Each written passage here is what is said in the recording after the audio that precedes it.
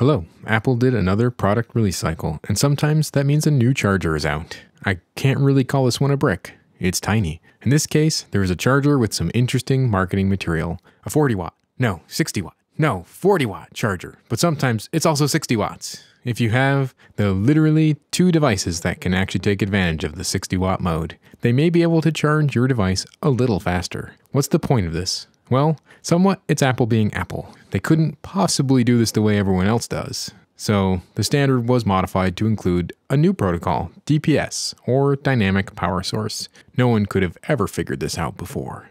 Anyway, as usual, the efficiency, performance, voltages, and temperatures of this charger will be checked out, and on top of that, I'll look into this DPS thing a little more and see if it's got a purpose. This one has one USB-C port to be compatible with all of your Apple devices. It's nice and compact, so comparing to some near competition to see if this is the new adapter to get, or if it's a neat concept and you can just keep your old charger. All of these parameters and more will be checked out throughout the video. It's going to get technical, so ask questions if you have them. There's an affiliate link which earns me a couple % but costs you nothing in the description, as well as links for more information. Many thanks to my patrons and channel supporters. The detailed data is on Patreon.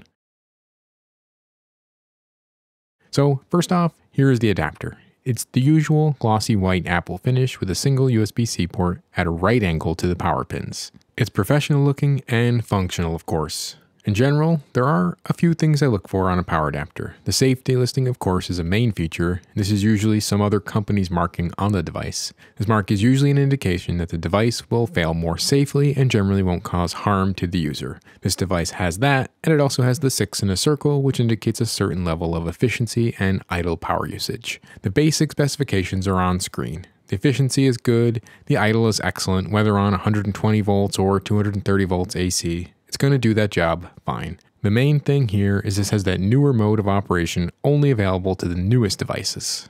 This charger is taking advantage of AVS, or Adjustable Voltage Supply. This is a really fancy name for almost the same thing as Programmable Power Supply, or PPS. It still varies the voltage of the supply. So if you plug this into an old adapter, it'll say 40 watt limit. If you plug this into a new hotness, it'll say a 60 watt limit. I'll go into more details of the performance later on. There's no surprises, so I'm not going to get too far into it.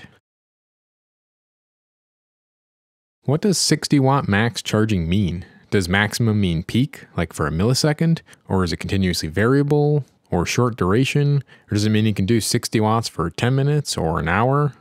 In this case, it means it can increase the power level until either it or the device it's attached to can't do it anymore. This is accomplished using the latest technology in AVS, or Adjustable Voltage Supply, meaning it can change the voltage of the output, yeah, like some other technology that already exists in the same standard.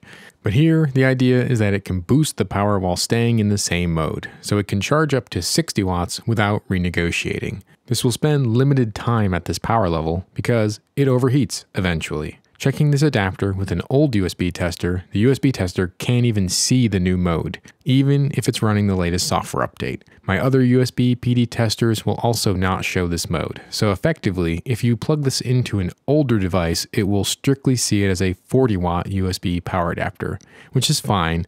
This is what it is rated to do long term.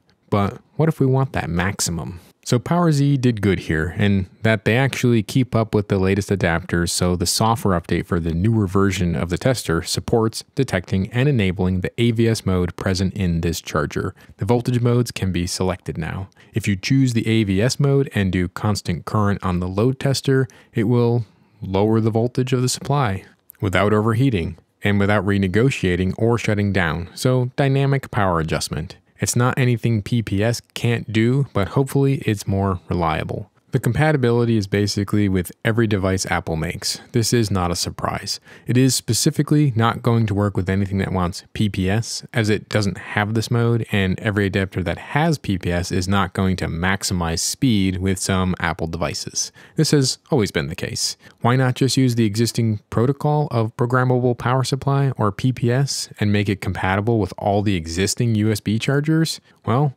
because they can, and you can't do anything about it.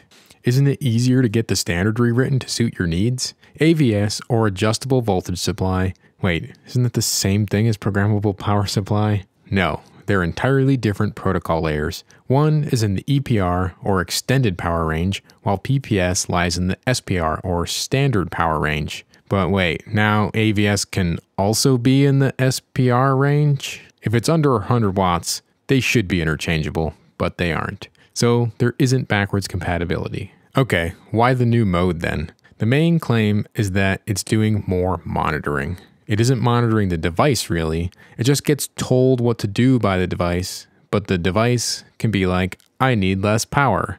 And the new thing is the adapter can also be like, I can't supply that much power. So without turning off the power level, it can be changed. This is inherent in power supplies and consumers anyway. It isn't like they force the number of watts into a device. The new operating mode is mostly related to temperature concerns on both ends, which is good.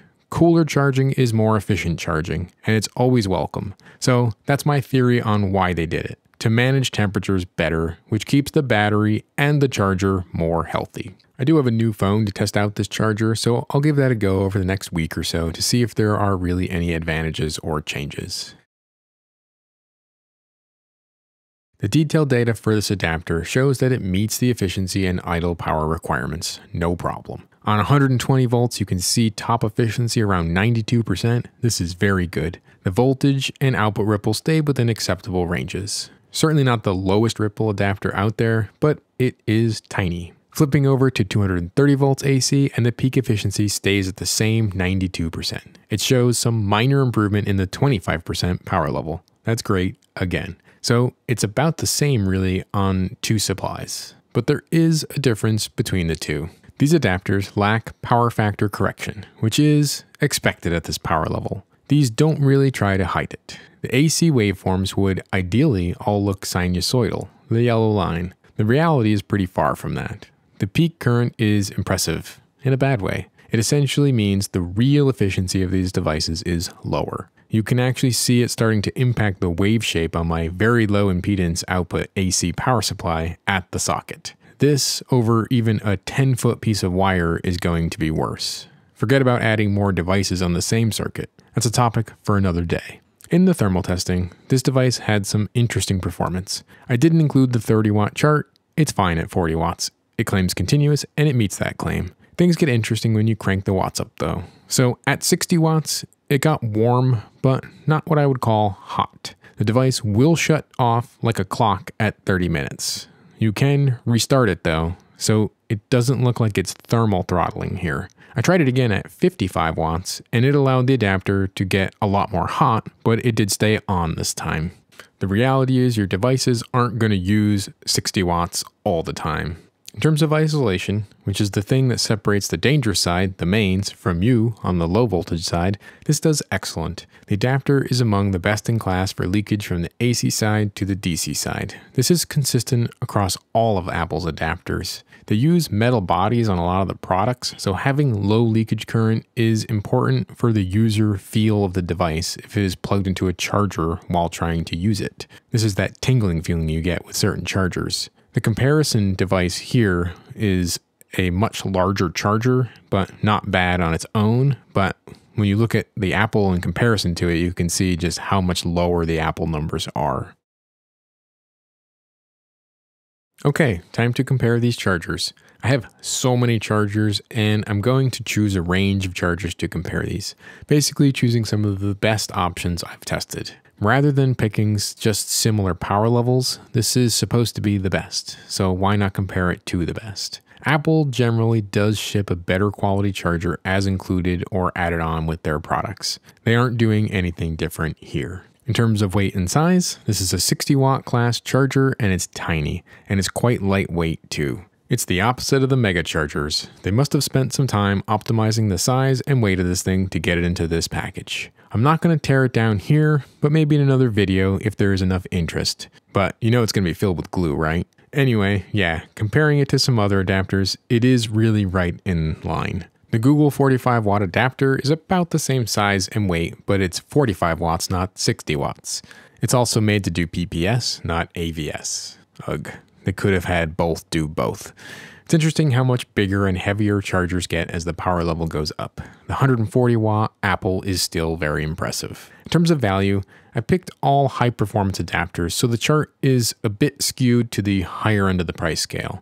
This does make the value look quite good for the Apple adapter. Keep in mind that there are tons of value options out there. The Baseus is a value option, but this is the non-sale price, but that's a different kind of device, and it's also very old at this point. They're gonna obsolete these things with software. But Apple is keeping the price point reasonable. Considering this can charge every Apple product with a USB-C capable charging port, it's a pretty good mid-power option. I'd use it on the go for sure, but for home, I use the 140 watt mostly, well, because I have it. When looking at the idle power graph for these, this is another area where Apple has been consistently better than the competition. The Google 45 watt is giving it a run for its money, but these are both excellent tier devices.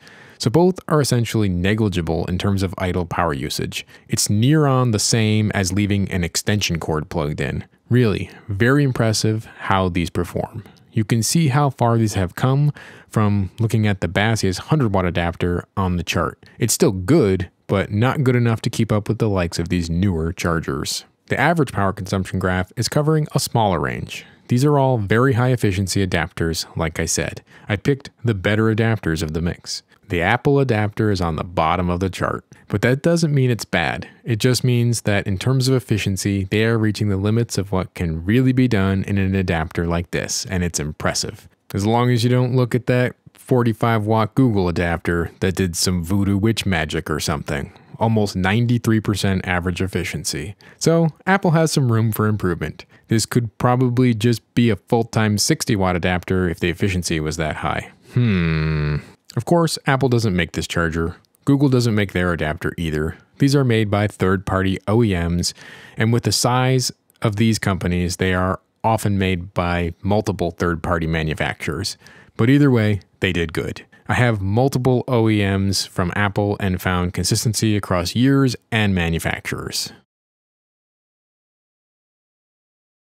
Conclusion time. So, is this the ultimate single-port USB travel adapter? It's all opinion. It meets all the specifications and requirements that can be asked of it. It can charge your laptop, it can charge your phone, it can charge all your USB-C devices, as long as they don't need PPS or anything other than USB PD. That's the limitation with this charger. It has a little less compatibility than some other chargers on the market because it chose to support the latest technology and not any older communication protocols. It's really nitpicking though. It's a good charger and it's ready for the future. I think using it in the home setting is not the greatest idea, especially if you're going to be using multiple of them. It is complicated to explain this and most people don't care. They just want a charger that works.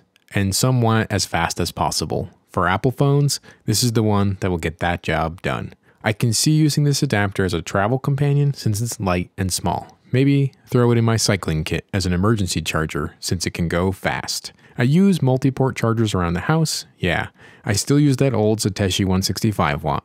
The idle power is awful, but for me, it's always powering at least one laptop, so it's irrelevant. The efficiency is excellent, and it didn't break yet, so why replace it? And that's really the theme, and why Apple doesn't include a charger with the phone. So, which one? The Apple 20 watt charger you already have, or whatever is working. You don't need to get anything new. That one will work fine. That's not what I expected for a conclusion. Where's the rating out of 10? It's a keep the old one out of 10. It is advertised correctly and does the new one thing. USB DPS PD 3.2 AVS. It will potentially go faster for the iPhone Pro 17. So, the Google 45 watt charger is better. It's cheaper and more efficient, and unless Apple software limited things, it shouldn't be more than a few minutes off the charging time. 45 watts into a 15 watt hour battery. Think about it. Let me know if you'll be upgrading to Apple's latest and greatest phone charger or sticking with the same old charger. Thanks for watching. There's links in the description. Goodbye.